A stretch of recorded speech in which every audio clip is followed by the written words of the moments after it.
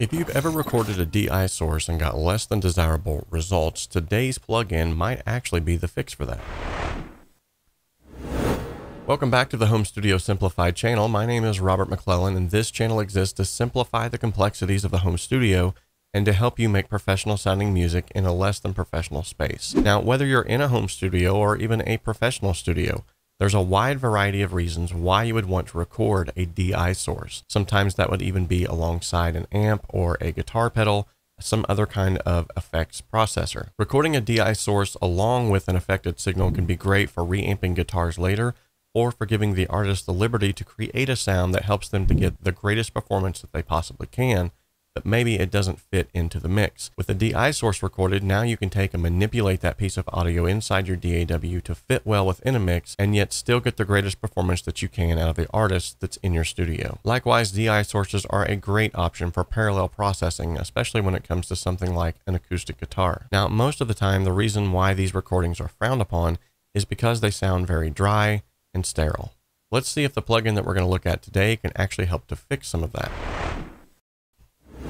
All right, I have a project here from a client, and this is a perfect example as to why you would need something to help fix a DI source. As you can see here on this electric lead track, the incoming audio signal is very low. In fact, if you play this in context with the mix, I had to increase the gain by 8 dBs just to get it up to speed where it could actually be heard. This is what it sounds like now.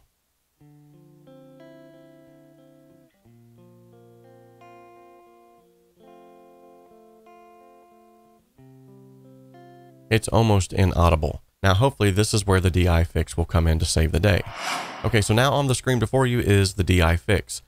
Now, before we get into what each one of these knobs or the switches do upon this particular plugin, let's just go ahead and listen to some sound examples right off the bat. I'm going to go ahead and play the track again with this plugin enabled, and we're going to try to get a more desirable sound.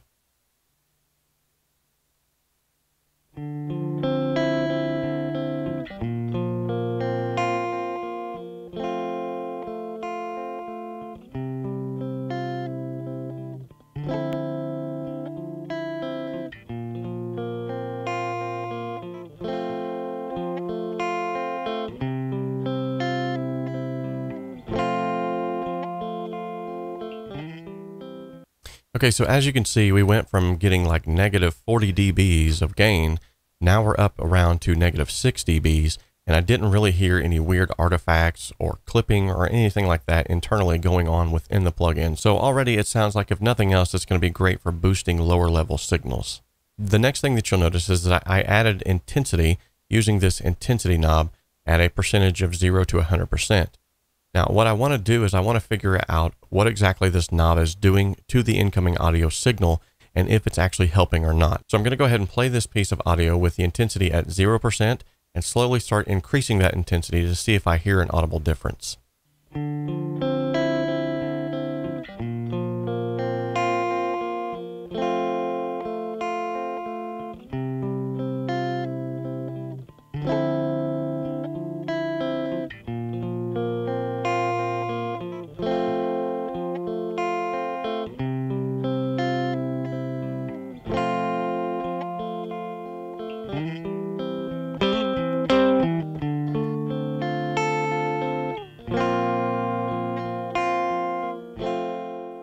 Amazingly enough, I do hear just a slight bit of a difference. However, it's very, very subtle, even with the intensity at 100%. One of the things that I notice with a lot of plugin companies these days is that whenever they create something like an intensity knob, when you put that intensity knob at 100%, it sounds very garbled or very, very processed. In this case, it seems like they have toned down that intensity knob so much that I almost don't even hear it working until I take it completely off. So even at 100%, it sounds like it's just doing exactly what it's supposed to do, which is literally just taking that dry, sterile DI source that I was originally given and putting a little bit of roundness on it with some saturation.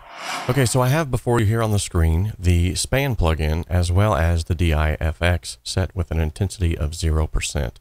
Let's go ahead and set this now to where we're going to see an average and a max of the frequency spectrum that's being given through this. I've went ahead and looped a section of this audio so that we can actually see exactly what is being affected a little bit easier on your screen.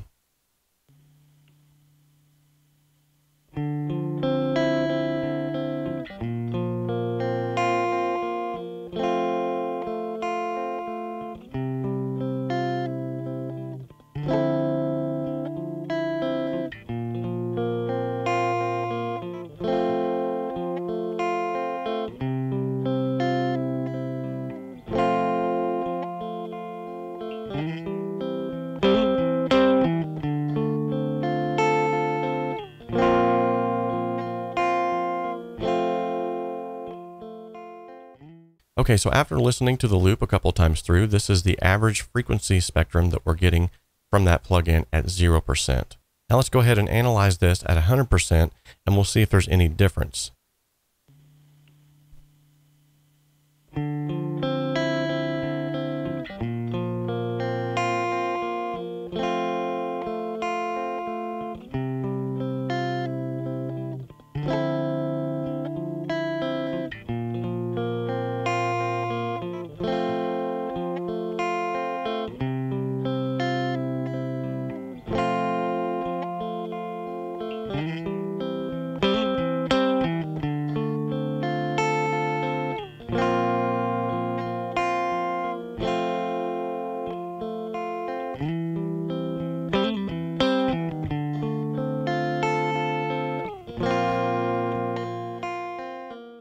Okay, now here's the frequency spectrum that we're getting after increasing the intensity to 100%. Let's overlay the two and see what the significant differences are between 0% intensity and 100% intensity. Okay, so as you can see on your screen, this is 0% intensity and this is 100% intensity. Now, just by quickly switching back and forth between the two, you can definitely tell that it is adding something to the signal. In fact, it's more of that rounding that I was just talking about earlier. Let's go ahead and begin to lower the opacity of the 0% intensity and see it overlaid on top of the 100% so we can see a visual representation of just exactly where they differ.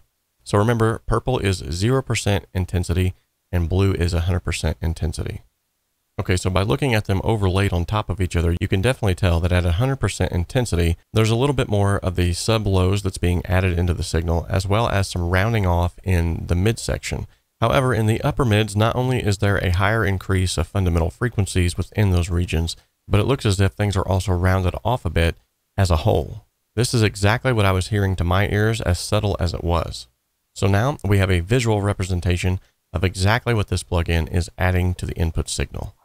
Okay, now let's begin to take a look at some of the knobs that are on here and explain exactly what they do. First off, you can see that it is definitely resizable, as I've made it rather large on the screen, and it doesn't look like there's any kind of video rendering artifacts that's been added to that, so that's a plus. First off, let's take a look at the very top here where we have our plugins presets menu. By clicking on this, you can see that there's already several different presets included under the hood. In the upper left-hand corner here, we can see a power on and a power off button. This would be essentially a bypass. And one of the great things that this company has implemented that not a lot of other companies are doing is that they actually have an intelligent way of bypassing their plugins to where you don't get any noticeable clicks or pops, which can be great if you want to automate this on or off. Just to the right of that is the switch for the bass DI and guitar DI.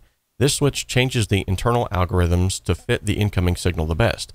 The next knob that we see is the in. This is literally just an input control, which is basically a gain in. The same can be stated for the out. This is literally just an output gain.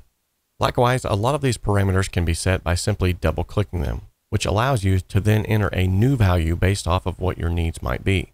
Next, we'll take a look at the intensity knob. The intensity knob blends the dry and the wet signals. 100% means only the processed signal goes to the output, and lower values add the original unfixed material. And lastly, if you right-click on the plugin, you can see several different options there as well.